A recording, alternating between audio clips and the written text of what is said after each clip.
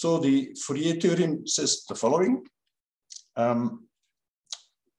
If I have an object, I can take, of course, the two-dimensional Fourier transform, and then I end up with this. And again, so here in the center is the TC point. This is the mean of the entire image. And then everywhere else are the frequencies. Along this axis are the sines oscillating horizontally. Along this axis are the sines and cosines oscillating vertically. If you compute an image like this and you show it on your screen, actually all you see is this white dot in the center. So I raised it to the power 0.2 or 0.3 or something, so you can see something, because these values are typically very, very small compared to the mean value. Now, of this, we assume that a gamma camera, a PET camera, or a CT, that they will compute projections, which we organize as parallel beam projections. So we compute parallel beam projection, we get this. Now we can take a one-dimensional Fourier transform that will produce this. And then the Fourier theorem or Fourier slice theorem says that this is the central profile here in the same direction as this projection. So if I project oblique here, then the profile I will obtain is along that same oblique line. So it is actually very easy to prove, and I did that in the course. So if you have a look there, the proof is pretty trivial, especially for projections along X or Y. There is almost nothing, but intuitively, you can understand it with the representation that I showed before. So again, these are all these two-dimensional sines and cosines. They oscillate in different directions. They can have a different amplitude, a different frequency, and a different phase. And so if we take a Fourier transform, we say that we're going to rewrite this like the sum of all these sinograms. And so all these things are linear. So a projection of this equals the projection of each of these guys. And if we add then all these projections, we should get this. So we compute the projections of all of these, we add it together, and we will obtain this. But as you can see, the projections of sines oscillating horizontally in this case, they will survive the projection. And basically you will get exactly the same sine, but now as a one-dimensional profile, okay, because all these values are identical. But sines that oscillate in a different direction, they will integrate to nothing. So if they are not nicely aligned with my projection view, the integral will always be 0. So that means that I don't need to bother about these guys. I can just consider only the horizontally oscillating sines. Now I can also have a look at the Fourier transform of this thing and write it as this image. And then the horizontal sines and cosines, they are just along this line. And so basically this thing says, okay, well, you can find how many of these horizontal sines and cosines you need. You can find that here. Or you can first project them and then take a one-dimensional profile, and then you can find it in this profile. So that means that this one-dimensional thing equals a one-dimensional thing. So again, this is just an intuitive explanation. For me, that helps. If it doesn't help you, if you prefer the mathematics, they're in the course, they're pretty straightforward. So don't hesitate to check it. Calculations are pretty simple. All right, yeah, so here is the projection. If you take the Fourier transform of this, then this line equals this thing. All right, so that means if we have an image and we compute a projection, we can take the one-dimensional Fourier transform of that, then we get this profile. And we get, if we take, if we put that profile in an image, along that same direction of the projection, then we find this line already in a two-dimensional Fourier transform. So if we measure these profiles over 180 degrees, we get enough lines to fill the entire 2D Fourier transform, and then all we have to do is to take the inverse 2D Fourier transform, and the job is done. So that would be one way to reconstruct an image. And that way actually works, as I will show you in a few slides. So another important ingredient of filter back projection is the back projection, of course. And here is another way to explain how fit the back projection is working. And so consider a point source in the center of an image. And if we compute the sinogram of that, we will have a straight line. If I would have moved the source to the left, then the sinogram would start here and go there.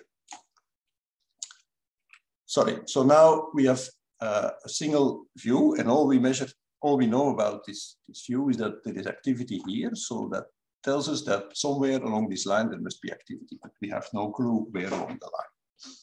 So a poor man's solution is then to distribute it uniformly along the line and see what happens. And then we take another view and we do the same thing. So if we back project like that, then we get an interesting result, because the maximum response of that back projection is exactly at the point where the point source was. But otherwise the image is very bad because it's non-zero everywhere, right? And we have these lines everywhere, and if we have enough lines, we fill up the entire space. So there is no zero in this image, and this image is zero everywhere. So these images are definitely not the same.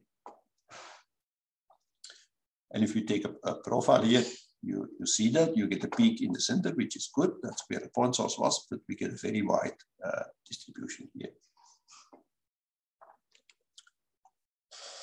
So we can say, if we have an unknown image and we acquire a sinogram with a PET or a spec system, then we get this image, which we can consider a smoothed version of the original image, right? So we're going to have to do some unsmoothing. And that unsmoothing, that is the ramp filter. Okay, so this back projection suppresses frequencies more if they are higher, and the inverse of that is this ramp filter. One way to show that this is, we have all these projections. A point in the middle that was forward projected and now gets back projected. So we have all these lines. Oops.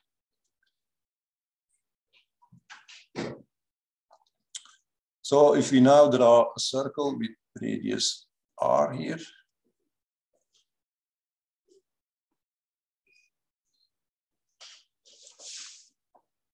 and if we run along that circle, then we will always see the same activity independent of radius r. And the reason is that we cross always all these same lines and they bring us the same activity. So that means that the activity along the r, so if we say that the activity per unit distance here is rho, then that's the local activity times 2 pi r is a constant.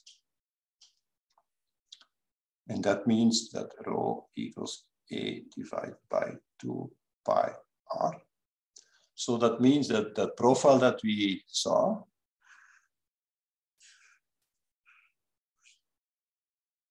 the result after the back projection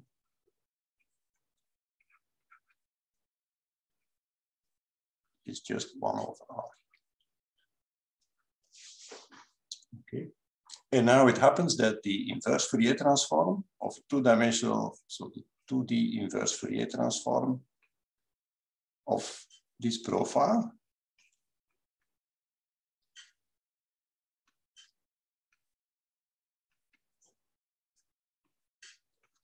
is 1 over f. And one way to explain that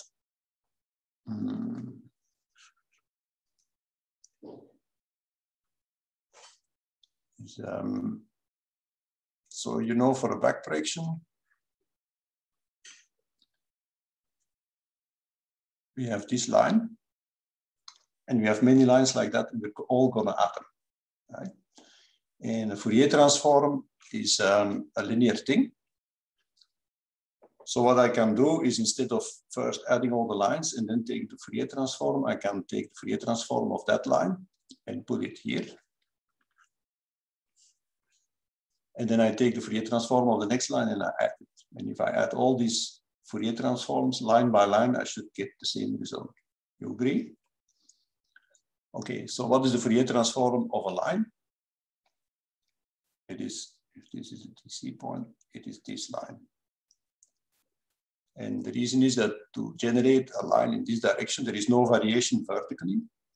There is only variation horizontally. So I only need horizontally oscillating sines, and I need sines of all possible frequencies to generate this line. Right? So that means this line in space makes this line,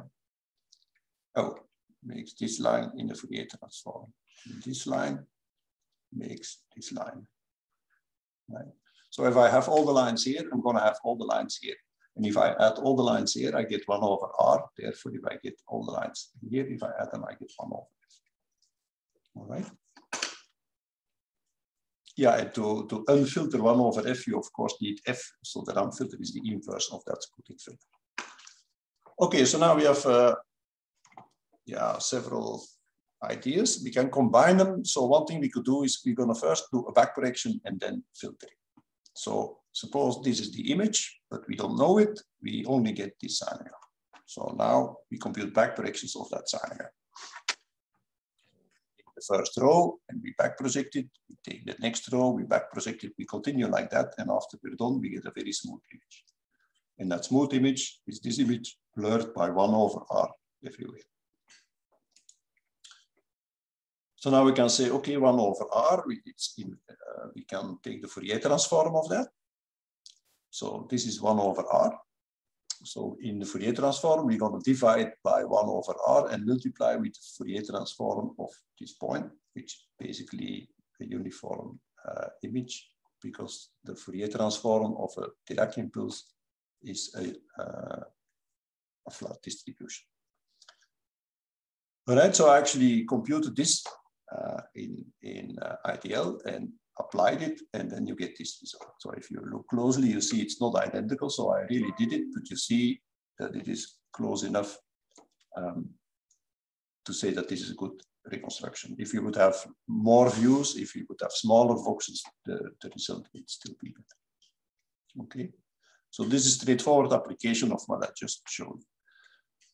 So it works, but nobody's using it like that. Instead, everybody's using filter back correction, meaning that the filter is not done after back correction, but it's done before the back correction. Okay, here is the recipe for FBP. So we start by writing our unknown distribution as the inverse Fourier transform of its Fourier transform. So we assume that this big lambda here, and these are the frequency coordinates, that is the two-dimensional distribution of lambda. Therefore, we have to take the inverse Fourier transform, which is this exponent here, and we integrate over the Fourier coordinates. All right? So this is the 2D Fourier transform of that one. So now we want to use the central slice theorem because we will be given this sinogram. If we take a Fourier transform of this sinogram, then we have central lines through the Fourier image. So therefore, to be able to use these lines, we rewrite this with different coordinates. We're going to use polar coordinates. So instead of nu x, nu y, we're going to use theta and nu. And we rewrite this integral then. So that's done here. So we have to replace nu x, x, nu y, y by this. And then the absolute value of the frequency shows up as the Jacobian of this transform. So if I integrate over the x, over nu x, nu y, if I go from these coordinates to polar coordinates, I have to include the absolute value, in this case of the frequency, as the Jacobian. Okay. And now the central line, we have it because we can take the Fourier transform along horizontal lines of the sinogram. So we rewrite it like that. So if I have my sinogram, then I can take Fourier transforms along the horizontal line only. So the S coordinate changes into a frequency. The theta, we keep it. So this thing we have, therefore we insert it here in this expression. So we can replace this guy with this guy. And that means that basically, if you look at this expression, the recipe says we need to take the Fourier transform of P to get the big P here. Then we have to multiply it by that Jacobian, which is the RAM filter. And then we have to take the inverse Fourier transform. And then we have to back project it. And that this is a back projection, you can again see we integrate over theta, and we pick as the spatial coordinate x cosinus theta, y sinus theta, which is a way to pick a projection for a particular angle. To pick a sinogram pixel along a row for a particular angle, which depends on x and y. All right, is that clear or not?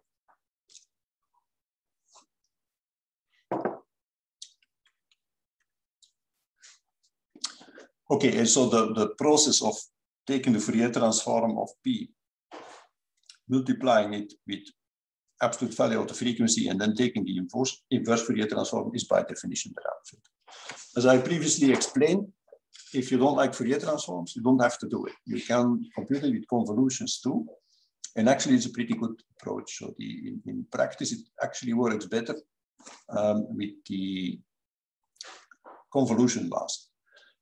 If you do like Fourier transforms, it's actually better to take the spatial convolution mask and take the Fourier transform of that and use that as the RAM filter. That works better than using the absolute value of mu.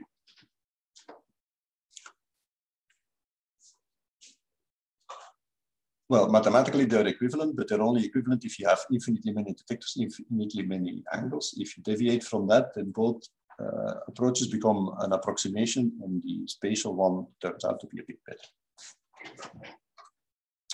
Okay, so what do we have now? A new recipe. We take the sinogram and we first filter it. But recall again, only along the rows, we keep the theta. And the RAM filter is a filter that amplifies frequencies. So it works a bit like an edge detector.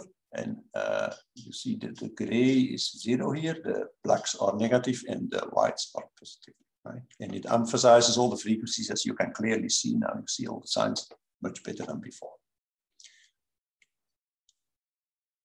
All right, and now we start back projecting. So we take the first rows here and we back project them. Again, the white stuff is positives and the black stuff is negatives. And the negatives are designed to delete excess positives that are coming from the other views. So it's actually amazing that this can work. So we continue, and you see that black and white start interfering more and more, and in the end you get a nice image. So all the excess pluses have been deleted by the excess minuses.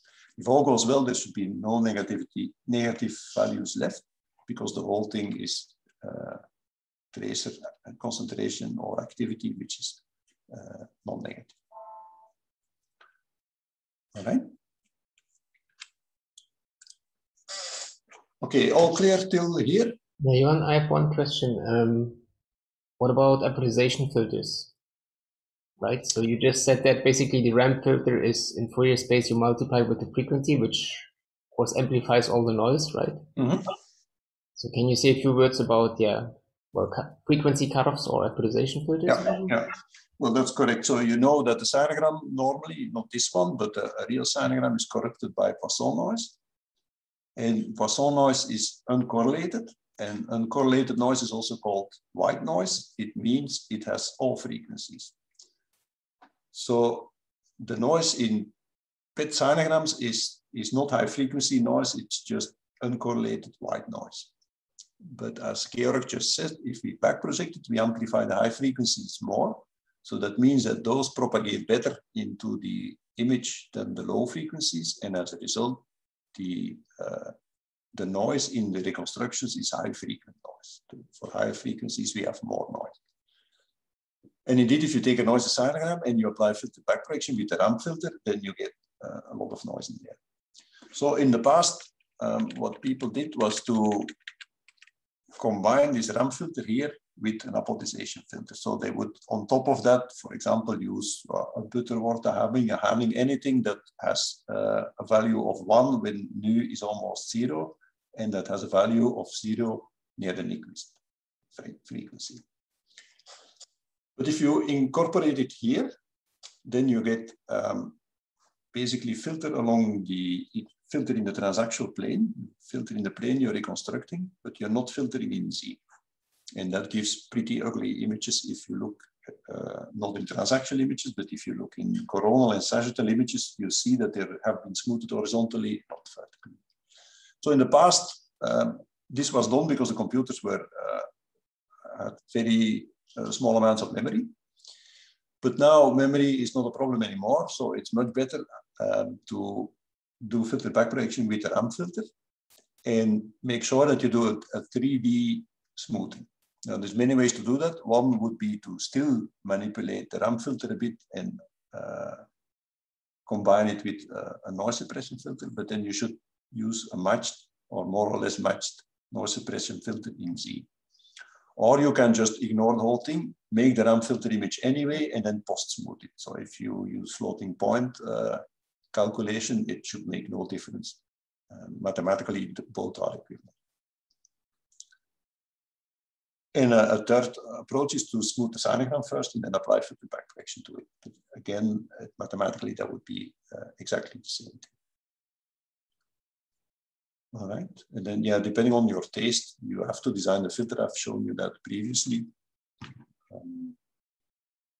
Yeah. Any other questions?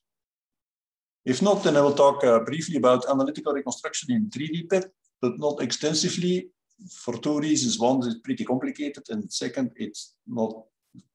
It's rarely used because iterative reconstruction is dominating the whole thing. Still, it's good, you know it exists, so if ever you need it, you know where to find it. So as I said before, the original PET scanners had these 2D septa. One reason was to keep the amount of data limited, because at that time there were simply no disks that could store all those data. And in addition, there were no algorithms to deal with fully 3D tomographic data. Fully 3D in this case means 4D, and because data are 4-dimensional, while if we say 2D tomography is actually 3D. Okay, if we remove the septa, we get fully 3D data, we get all possible LORs. Now we could do the same thing. So we could say, okay, suppose there is a point source in the middle. And now we're gonna acquire a fully 3D sinogram of it. And then we back project it. We do exactly the same thing as before. For every view, for every LOR, we back project what was seen along that LOR, and we add the whole thing. Then we will get a hotspot here and non-zero values everywhere else. And now the shape will not be 1/r anymore, but more like 1/r squared. So if 1/r is invertible, then 1/r squared should definitely be invertible. And then we could just do what I said before. We could back project the whole thing and then filter, or we could figure out how to filter it first and then back project. But the problem is, for filtering, if you do that in a Fourier domain or with convolutions, it needs to be shift invariant. We apply exactly the same thing everywhere. For a convolution, you could say, well, I could in principle use a different convolution kernel everywhere. That is true, but very complicated. In Fourier domain, that simply doesn't work. In the Fourier domain, you can only apply shift invariant convolutions. And there's a problem because look what happens if I take this point source and I move it to the right. To do exactly the same thing, I would need these back projections. But that's not going to happen because we never measured these data. So that means if I back project, then I get different back projection point spread functions in my image, and therefore I cannot filter it with Fourier domain. With FFT. Okay, so what people do then is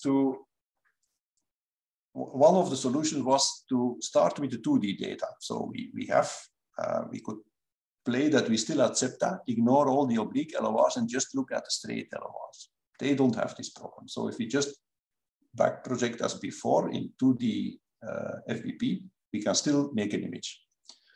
But it's not going to be a good image because we ignored most of the data, but at least we have an image then. And with that image, we could compute the missing forward projections. Like we measured this one, but we never measured this one. But once we have an image, we can compute it.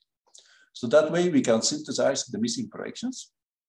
And if we back project from the mixture of the data and all the synthesized missing projections, then we get a shift invariant response if we do the back projection. And once the response is shift invariant, we can figure out which filter to use to filtering. And so that algorithm has been popular for a while. And the reason its popularity was limited is that it involves a two-step approach. You first need to make one reconstruction, then you need to do all this forward prediction, and then you need to do the back prediction. So it's a bit more cumbersome than just FEP-like algorithm. So its popularity declined once Michel de Vries proposed this Fourier binning, which I'm not going to explain in detail here, but the wonderful thing about it is that it transforms a 3D sinogram into a 2D sinogram. And the effect is like this. So we have all these lines here. And he managed to find in the beginning an approximate expression to take information from this oblique line and put it in the blue lines. So near this pixel, information from all these black lines would be taken out, the black lines, and put in the blue line. And then you can say, now we don't need the black lines anymore because the only reason they were there was to suppress the noise because they provide additional redundant information. But we incorporated that information in the blue line. So it's now the same as the black line. So we can throw away the black line. And that way he managed to convert the whole 3D sinogram, which is huge, into a 2D sinogram. And then we can apply good old 2D reconstruction algorithms. And so what actually happened is that what became very popular for a while is to apply Fourier binning first. Then you get nice 2D sinograms, and then apply OSM instead of FBP, because 2D OSM is doable even if you have not so powerful computers. And the images look a lot nicer if you OSM them than if you make them with filter backplanes. Okay, and so this was implemented on all clinical PET systems of all vendors. And I think it's still there on most systems, but it's being replaced now with fully 3D OSM or other flavors of iterative algorithm, because they provide still better data and because the computers are now powerful enough to do that.